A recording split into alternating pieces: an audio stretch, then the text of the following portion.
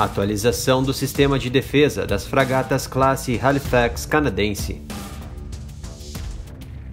O Departamento de Defesa Nacional do Canadá confirmou 2 contratos no valor de mais de 88 milhões de dólares para a atualização dos sistemas de defesa anti-navio das 12 fragatas da classe Halifax da Marinha Canadense. A maior parte do contrato vai para a Lockheed Martin canadense para fornecer atualização de tecnologia abrangente para partes fundamentais do Sistema Eletrônico de Contramedidas de Navio Multimodal Avançado, ANSLQ 503 RANCES, a fim de garantir relevância e vida útil remanescente das fragatas neste novo cenário naval militar mundial. O contrato também garante reparos, revisões, alterações de engenharia e serviços de suporte contínuos. O RANCES é um jammer de fibra ótica de banda IJ multimodo projetado para combater tanto os radares de busca quanto os buscadores de radiofrequência de mísseis.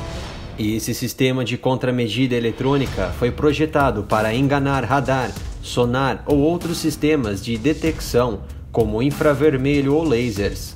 Pode ser usado ofensivamente e defensivamente para confundir a informação de alvo a um inimigo. O sistema pode fazer muitos alvos separados que aparecem para o inimigo, ou fazer o alvo real desaparecer ou se mover aleatoriamente.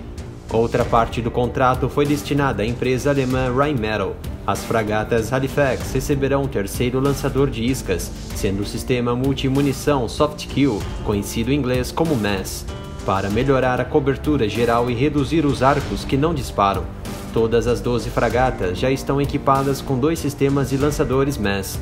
A Marinha Canadense especificou uma variante MAS Dois, personalizada combinando o lançador padrão treinável com disparo de armadilhas multiespectrais de 81 mm com barris adicionais para foguetes de debulha de Dois. O MAS é um sistema de autodefesa naval que permanece conectado aos sensores do navio e o protege de ataques de mísseis avançados guiados por sensor.